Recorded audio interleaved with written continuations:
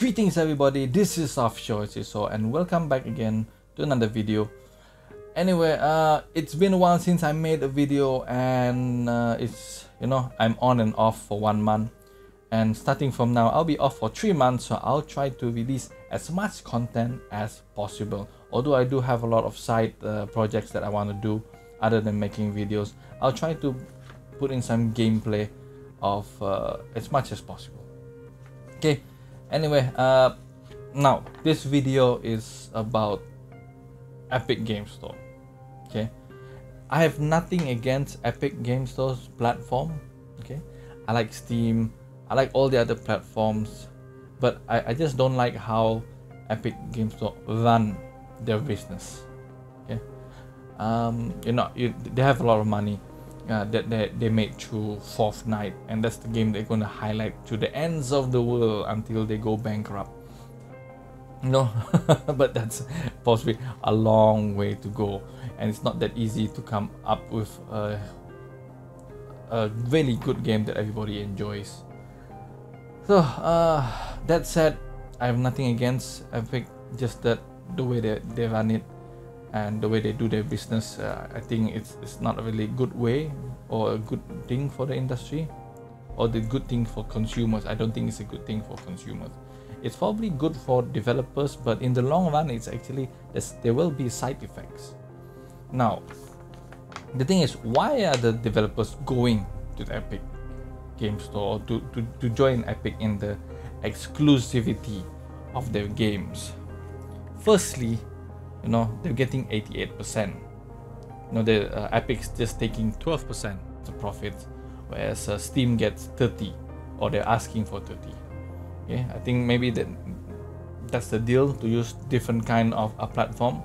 Anyway, Epic before did mention in an article that if Steam were to reduce their percentage, they would stop paying it for exclusive games. So I wish Steam took them out on that challenge, and then I wonder what would Epic will do. Would they have stopped?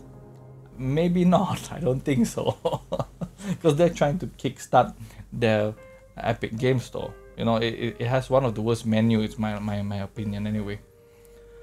And then there's their extra fun, they call it, or they're paying the developers so that they can have 1 year, 6 month exclusive. The only game so far that I know that's 6 month exclusive is Borderlands 3. That's last I heard. I'm not sure if it changed during that time until now, but last I heard, yes, it was 6 months, and all the other games that were paid to be exclusive on Epic was all 1 year. Now, what are the developers telling consumers once they have that deal with Epic? It's what's a bit concerning. They're saying that the Epic platform is the best platform for their games.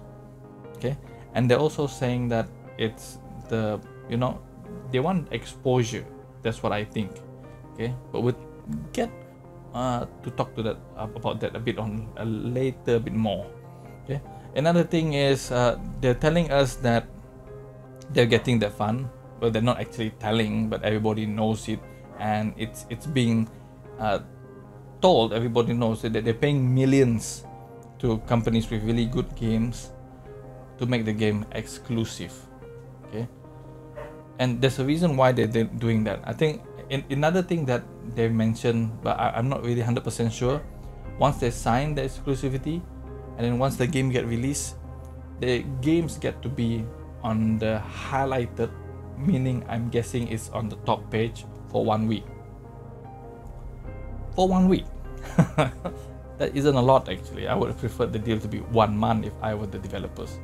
Okay, 1 week isn't that much. Okay, you got other games that they're going to be showing up there, but they better, 1 week is just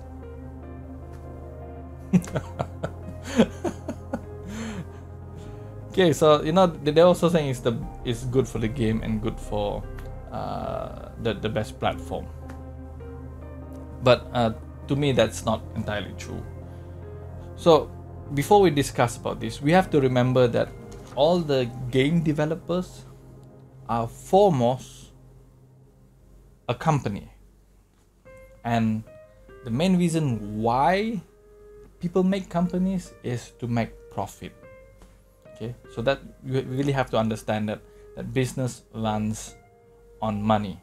Okay, if they don't have money, how are they going to sustain the employees? How are they going to sustain the company? So we have to really think about that after this, you know, and why they made the decision to do so, especially for small companies. Okay, so now let's just debunk some of, or not debunk, let's discuss, you know, the pros and cons. Maybe I'm not sure that's the right word. So the first thing that they're telling us is that Epic is the best platform. Now, there might be a little truth to it, because the truth is that Epic is only where it is because of Fortnite Battle Royale. Okay, and that's the game that's making them the top bucks. That they're making them billions, basically millions, maybe per week. Okay, selling the skins. It's a free game. Okay, so it's a free game. They don't actually have to buy it, but people are spending money on it, and they got a lot of streamers on it, you know. And it's a free game, so this means from teenagers to young kids to adults are possibly playing it. Okay, so when developers see this, especially small companies, they think that their game is going to get exposed to the same player base of Fortnite to their games. That's what they think. They want more people to know their game, so that's why they're deciding to put it on Epic Game Store, hoping that the same player base sees this and they in turn want to play their games. Okay, but remember, Epic Game Store, Fortnite, it's a free game. The other games that are exclusively 1 year on the Epic Game Store are not free games. And that's probably why you're not gonna get that same amount of pie that Fortnite is having. Probably get some, you know, a few thousand maybe. But a few thousand is not actually good for big companies, you know. They want thousands. Okay, they want everybody to know their game. But I don't think that's gonna happen, because Fortnite players are basically Fortnite addicts. They don't see other games, no.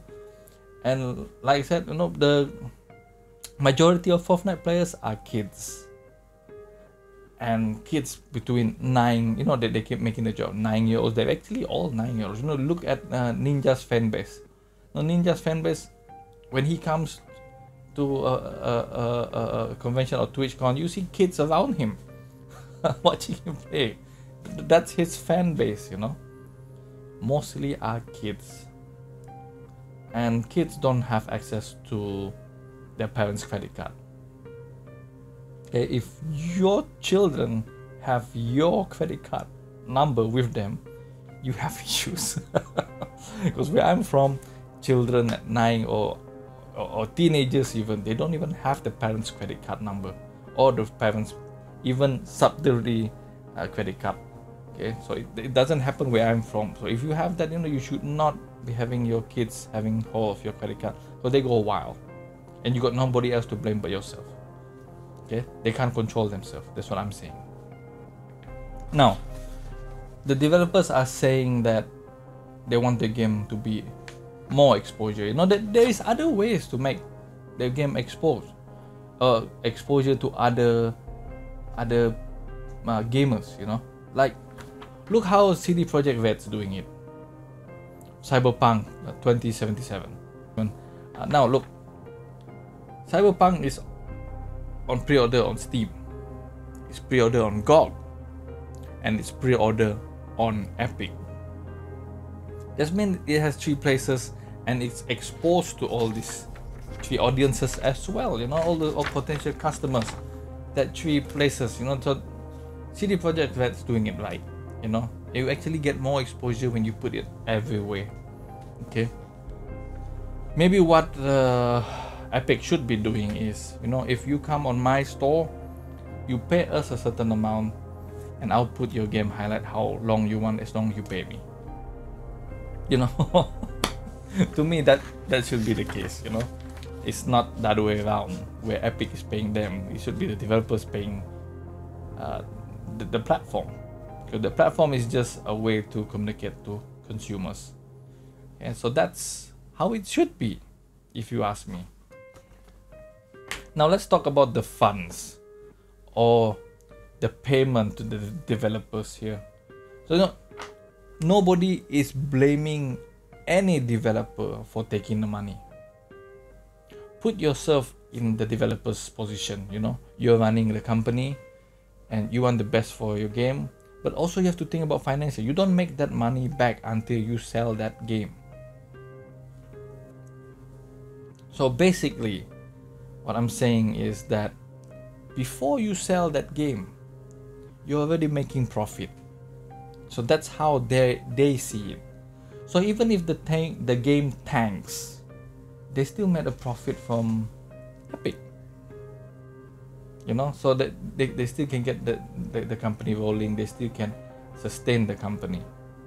Okay, so that is the main thing. No, remember, companies are there to make money,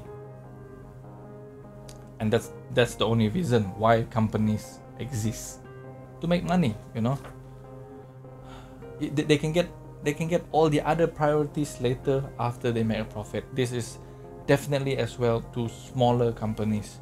You know, that there are smaller developers that has less than 10 people in their companies, and they're going to have to pay them. Now, if a game is in a year development and they don't make any money, you know, that's why a lot of the companies are going to Kickstarters. They're going to Patreon to get donation so that they can develop their games. This is for the small indie companies. Now, the problem with that is when you're a developer that depends on Kickstarters donation and Patreon's donation, or sponsor, if you like to call it, you have already promised, okay, things to these donators. They're not giving you money just because, you know, hey, I like your game, I'm going to give you money for free. Now the developers have already stated what they're going to give these people who donate to the game and helps them develop the game. The main thing is be one of those people who get involved with the development of the game. That's what they're always saying. But at the end of the day, said screw you. Surprise! Epic Game Store and those people who donated are thinking, you know, I thought it was going to be on all the platforms, not just one. It's like a kick in the head to everybody that donated to them. Now, like I said, you know, the developers probably think, you know, they're afraid that the game might tank or won't make as much money. And it's proven in history that not all games coming out of Kickstarter actually make millions. Some does fail. So the fail-safe is, I don't know, get 1 million, 2 million from Epic. And even the game fails, like I said, they're still in the green, as they say. They're still making the profit. But the developers have to remember, if their first game tanked,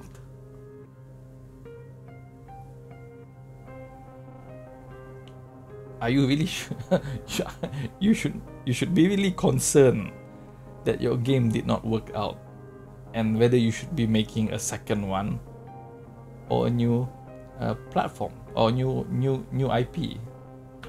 Okay, so that's what the developers have to think about really carefully.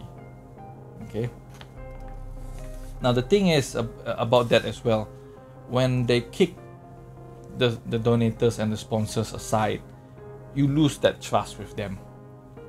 So all those people that you just, you know, screwed, the next time you're releasing your next game, those people are not going to be buying your game and they're not going to be pre-ordering your game because the trust's not there. So you basically already lost your future customers, even though you made a profit from the Epic Games Store cash and whatever profit they made after that and the sales of their game. A good example would this be is PGI's MechWarrior 5. You know, they got a total of 20,000 pre-orders, I believe, and then after the announcement of Epic Games Store, I think they lost 4,000 from the Rock Tech community, and then they lost another 2,000 with funding. Okay, about maybe 6,000. So you got 6,000, so they got what, 14,000 left, and I'm not sure if the refunds are still going down or not. Okay, but the last I heard, that was how many people they lost. So I mean, how many pre-orders they lost.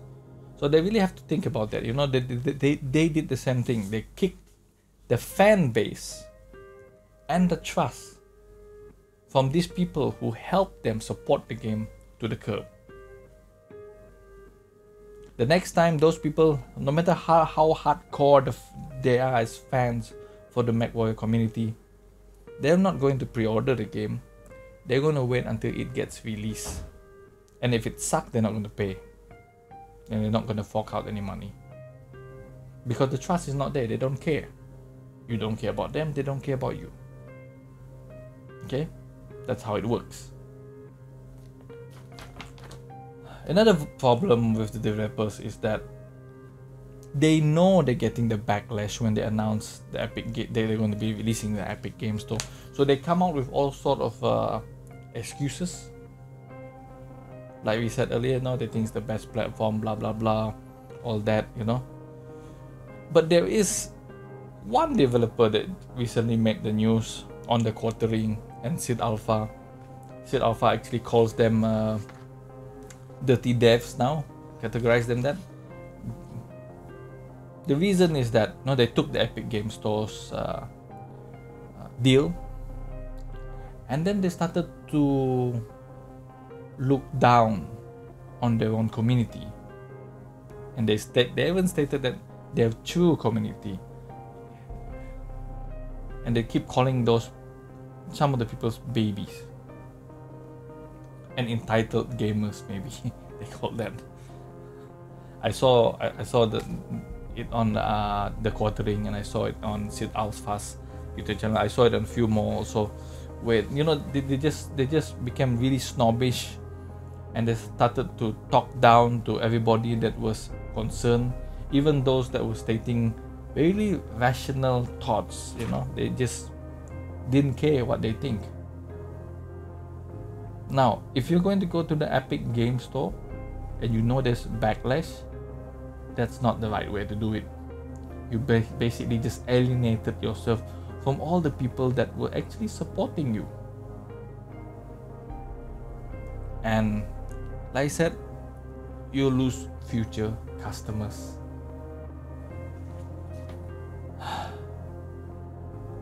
So actually the developers are actually losing a lot of customers. Not just the present, it's about the future, because there's no trust. Don't anybody remember the basic of marketing? You need to satisfy your customers, get the trust of your customers, so that those customers can return and purchase your product when you release a new product. You know, Google it on the basic of marketing. You'll ever see it. I'll put it up here. You know, aren't they forgetting the basics of marketing? You know, if people aren't satisfied, they will not come back, because you'll be losing the trust of all the fan base, the people who sponsored and donated, and one day possibly you'll regret, you know, those things that you do to all the consumers. You just have to remember, all or any games that any of the developers release, at the end of the day, The consumers are the one that buys it. And the money is coming out of their own pockets to buy your game so that you can sustain your way or your company. I don't think Epic's going to help you there. So the developers really need to think hard about this. You know? Put it on all platforms. If you're going to release some sort of announcement, you know, tell the truth. If you really need the money, say it, you know. Don't give excuses, don't give things that people know aren't true. Because a lot of people already knows how Epic works. So don't say things that you're not supposed to be saying. Just tell the truth. And then you won't get that backlash. There has been one thing that I'm actually waiting for though. Since Epic is all paying all these companies for exclusivity for 1 year, when is EA and Activision going to be knocking on their door and say, you want my exclusivity? 1 million, 2 million is not going to be enough. Although they don't actually need the money, but then, you know, EA and Activision want to suck every cent you have in your pocket. Anyway, guys, you know, that's my rant. You know, that's I'm trying to be reasonable here, and I hope you like the video. It's not something that I usually do, but if you do enjoy it, let me know in the comment. And please, you know, if you like it, leave a like as well. And if you want to support the channel, please subscribe. And if you want to see more videos like this, just let me know. So see you guys next time. Offshore out.